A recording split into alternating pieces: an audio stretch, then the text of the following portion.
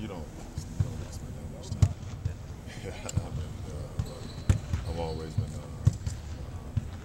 complimented Coach Stevens, and ever since he came into the league, I admire what he did at Butler, and he's a great young coach in our league, and obviously it's showing, with this franchise.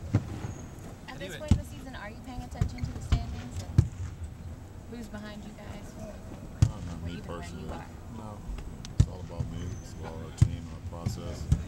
We come out, play our game every night, and things like that take care of itself.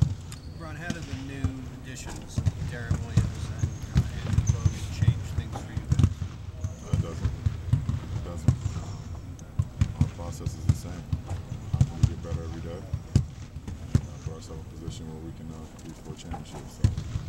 So it's the same story. What do they add to the roster? Yeah.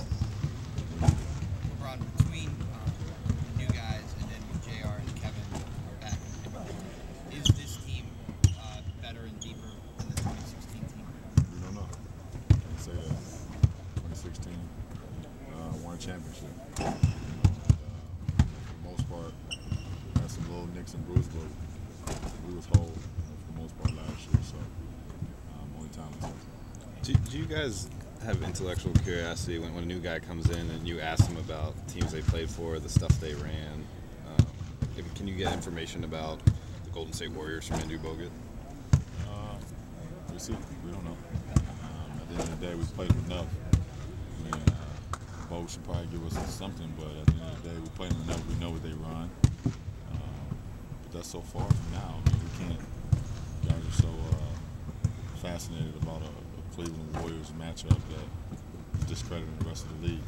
We don't play them no more for the rest of the season. And if we're fortunate enough to even get through the East, and if they're there on the other side, then we'll see what happens then. But we don't play them no more this year as of right now. What role do you anticipate Bogut Williams having for the rest of the season and then in the playoffs? He's going to be our backup PG, and he's going to run the show. Two-man group.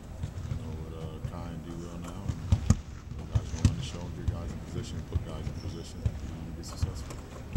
He's not ready to play yet, obviously, but is it a lift just to see JR back on the road and back in with you guys traveling, that kind of thing? Absolutely. It's always great to have a familiar face around. Do you expect tonight's game to be played with a playoff atmosphere and intensity? Me, play the game the same way every night. Don't change for me. It's never changed for me. I'm on 14 years, so. It's a really good team, and I know they're looking forward to the matchup. We're just looking forward to the process. You feeling better after being sick? I'm getting there. Ron, what do you think Isaiah has added to carrying him to the next level? He's running the team. And he's always been able to score the ball ever since he was in high school. It's been real well chronicled. But he's running the team now. He's putting those guys in position. Coach Stevens has definitely been a bright spot for him as well. So he's a great piece. He's a great piece to have. He's a competitor. He loves to compete every night. Respect him. Yeah, how remarkable has his season been? Can you put it into perspective, and would you put him in the race for MVP this season? I'm not a media guy. Sorry.